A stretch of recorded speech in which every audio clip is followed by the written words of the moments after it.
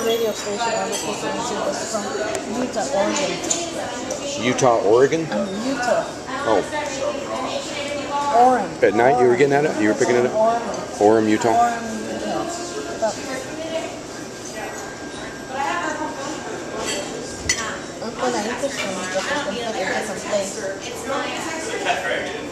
Well, Coast to Coast and those other shows, they got a lot of stuff on there they can't verify. Was it classified as news? It's not really news. It's speculation. Well, but the news are the news. They're the same. Well, I mean, it can be a non-event. You know, a lot of what they talk about is non-event. No, on the Coast to Coast and those speculation things.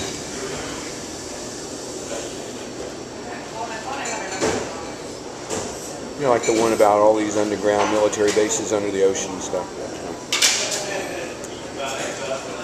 I don't know. You made that one up. No, that was on the Coast to Coast. How did you hear that it was under the ocean? Well, at least underground and all that, and yeah, the one was talking about under the ocean there. They got somewhere, one in the Mideast that's under the Red Sea or someplace.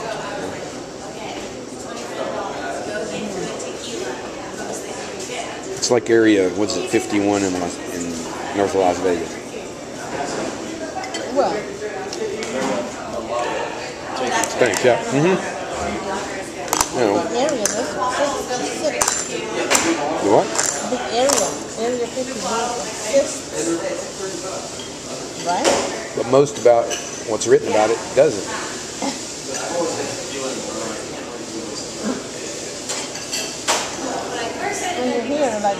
Well, it's like Charlie telling us the other day. He says, well, there are UFOs all over the universe, and they have these gardens, and Earth is a garden for these people, these aliens, and they have to come to Earth every now and then to tend to the garden. I'm thinking, you know, yeah, it could be, Charlie. I mean, it could be.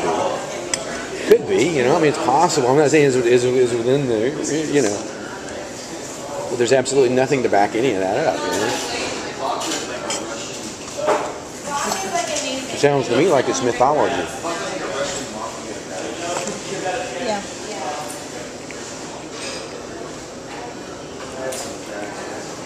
Until something happens that you see yourself. No, but didn't the people that developed the myths, that was how they did. They did it to explain the myths. You know? But that's a long time ago, which is a bit different. That was to explain the, you know. It's a bit different. Now we're into inventing things so that we stay entertained. It's like entertainment. UFOs are good because UFOs, there's an infinite variety of stuff you can dream up on UFOs.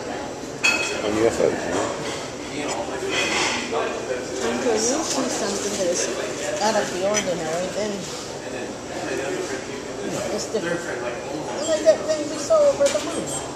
Back in the caveman days, everything was out of the ordinary. That's why they dreamed up all these things. More coffee, sir? Please, thank you. Yeah. That's why they dreamed up all these things, you know, to explain it.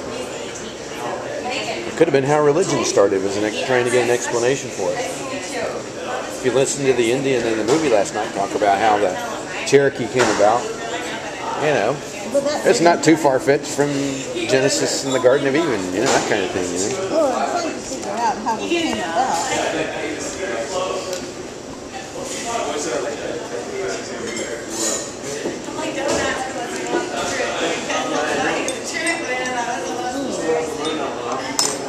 The thing you wonder, though, is just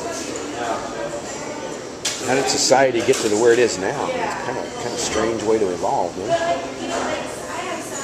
Yeah, well, that's why we're trying to figure out how did we evolve the way we did. Well, that's easier than figuring out why. How is maybe easier than figuring out why.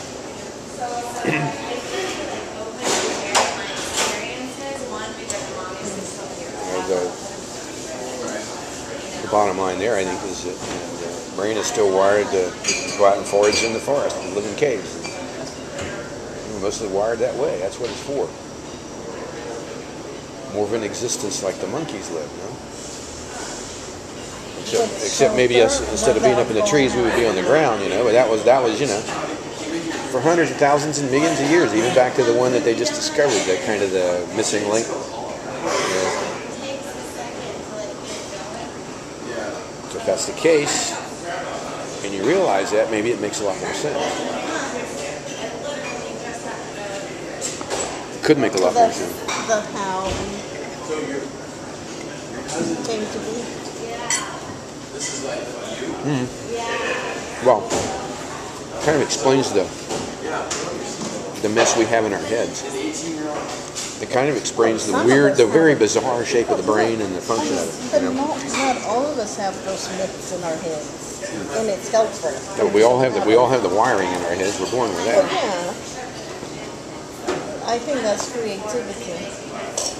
It doesn't make any sense how it's set up. A lot of it doesn't make sense. It's not rational sense. But it does make sense if you're looking at all of a sudden at a certain point in time, pressure came on the species, then they had to mutate, right?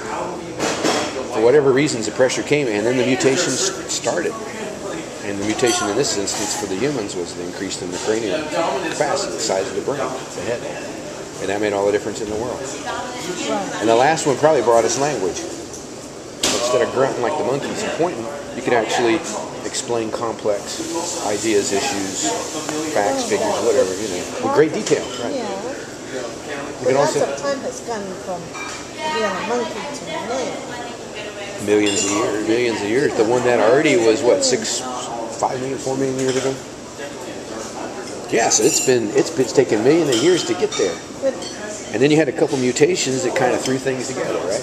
Okay, well, we're gonna make this huge. We're not gonna do it little by little. We're gonna make this huge, big honking switch within a matter of 10 generations or 20 generations or 100 generations, whatever it is. We're gonna increase the brain capacity by 30. That means you're gonna have place in the head for frontal lobes and what is it, cerebrum.